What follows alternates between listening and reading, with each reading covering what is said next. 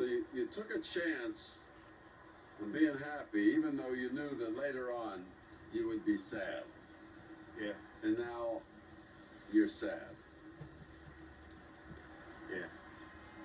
So what's the problem?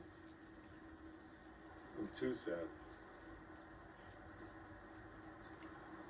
Look, I liked the feeling of being in love with her. I liked it. But now she's gone and I miss her and it sucks. And I didn't think it was going to be this bad. And I feel like, why even be happy if it's just going to lead to this? You know, it wasn't worth it. Misery is wasted on the miserable. What? You know, I'm not entirely sure what your name is, but you are a classic idiot. You think spending time with her, kissing her, having fun with her, you think that's what it was all about? That was love? Yeah. This is love. Missing her because she's gone, wanting to die. You're so lucky. You're like a walking poem. Would you rather be some kind of a fantasy, some kind of a Disney ride? Is that what you want?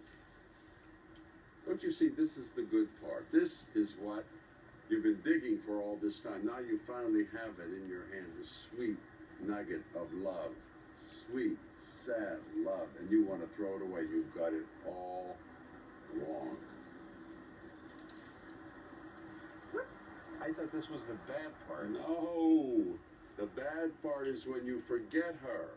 When you don't care about her, when you don't care about anything. The bad part is coming, so enjoy the heartbreak while you can, for God's sakes. Pick up the dog poop, would you please?